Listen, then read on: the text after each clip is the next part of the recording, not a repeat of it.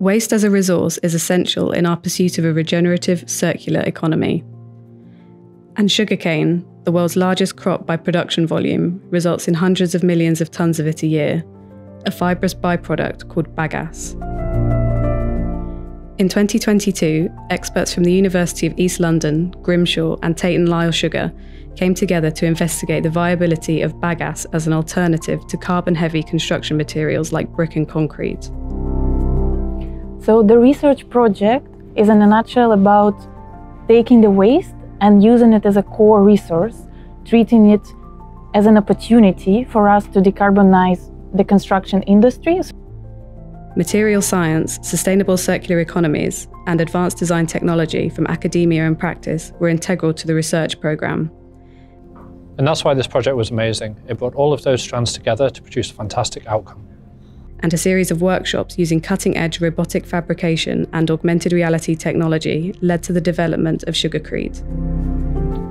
We're never going to be able to tackle the issues facing industry and society in isolation. We're always going to need to collaborate and communicate with others in the industry and with academia as well. This new material, created by binding bagasse with a mineral composite, can be compressed into blocks, has good structural, thermal, acoustic and fire properties.